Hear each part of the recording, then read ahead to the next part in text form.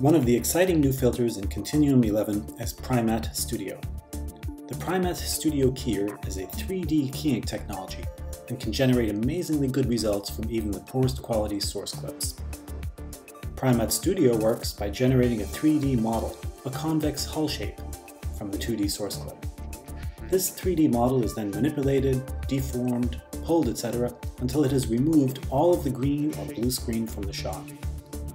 Because we have a 3D model to work with, it's much easier to add and subtract colors from the shape, making it possible to perform in a single keying pass, an operation that would otherwise require several keys and a lot of compositing when using traditional keying technologies. Primatte Studio includes an on-screen toolbar, which can be used to work with the key while keeping your eyes focused on the source clip that we are keying.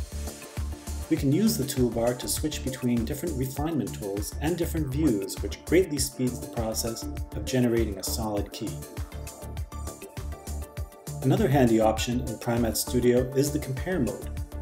This works by letting you have two copies of the source image on screen simultaneously. Very helpful when refining the matte, allowing you to display and work with the matte status and final matte views while ensuring that the key is fully transparent and fully opaque where you need it to be. Or when in the final color correction stage, where you might want to display the original source shot with the final keyed and color corrected result to ensure that color correction changes that you're dialing in are going in the right direction. Included in Primatte Studio are many tools to help you augment and fine-tune the initial key, such as the integrated Mocha masking option that can be used to generate independent mask shapes for both the foreground and the background. This makes quick work out of removing extraneous elements from the scene which cannot be removed with keying technology alone. While some of the background spill is handled automatically by the 3D keyer, as is the case with many source shots, some spill is close to the color of the foreground and requires manual tweaking to complete the spill removal. Primatte Studio includes powerful and easy-to-use tools to paint away the unwanted spill from the foreground while preserving the integrity of the image.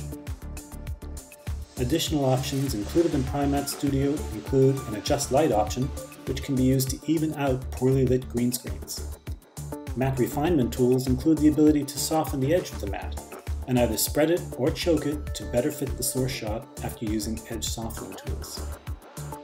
There is also a robust selection of color correction tools for both foreground and the edge of the foreground, in addition to an integrated light wrap feature which blends pixels from the background onto the edge of the foreground for more photorealistic composites. Finally, in the advanced group, you'll find features such as grain reduction, very useful when working with image source clips that suffer from high compression damage, and a hybrid key option, which generates a second set of convex hulls which are then blurred and composited back into the main key. We hope you enjoy working with Primatte Studio keyer.